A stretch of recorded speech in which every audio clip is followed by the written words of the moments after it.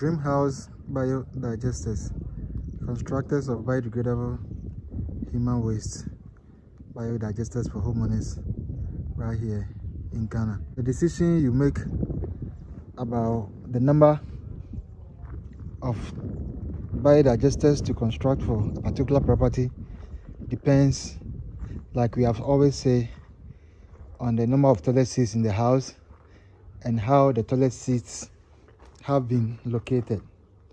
In this video, I'm just showing you a typical case scenario where you can equally construct a biodigester and place it far away, despite the fact that the pipes are on the building. You are deciding or making a decision based on the plan of the house. That's how the plan has been laid out and where the pipes are showing, and then other accessories or amenities that are equally in the house, and the final outlook of the building. So that's basically what you will be looking at in this video. So this particular case, some of the pipes are here. They are far away from the building. It's a 5-bedroom house, 1 down, 4 up, and you can see some of the toilet seats. I think we have 3 here.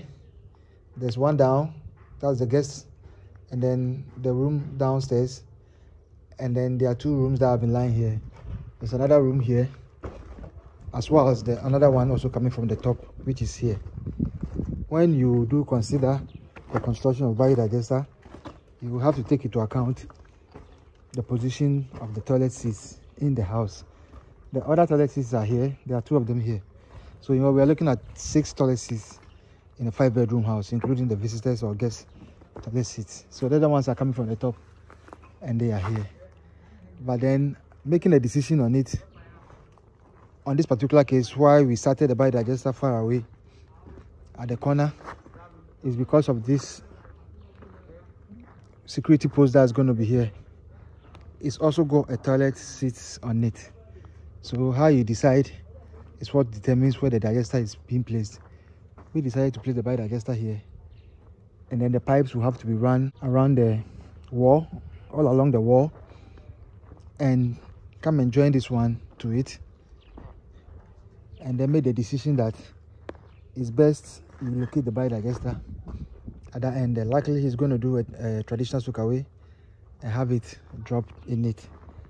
You are making this decision based on the budget involved, and obviously looking at what is best for the homeowner as well. The only problem you are going to have with such a project is because there will be pipes that will be crossing the front gate. It means that the pipes that are going to be passing where the cars will have to be pressure pipes, and those are the additional costs that the homeowner will have to incur. I won't consider it additional cost, because the other thing will have been to do the digesters, 2 or 3 of them, and then that will have even incur more cost for the homeowner. Ideally, 1 digester was supposed to have been placed here. Security post is supposed to get 1, and the other side of the building is also supposed to get 1. But we want to save costs for the homeowner. We want him to have a good return on investment, and then the soakaway is the main reason we're doing this digester in this format, because we trust that the digester will work well when there's additional soakaway to it.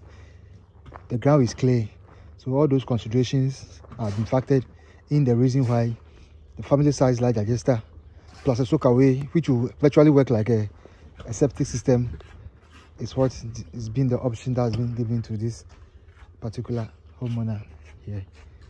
I just wanted to let you know you can do a biodigester and place it far away and have the pipes line up the building or the wall all the way to the place, and still have that good mindset in terms of what you are getting yourself into when you come to biodigesters.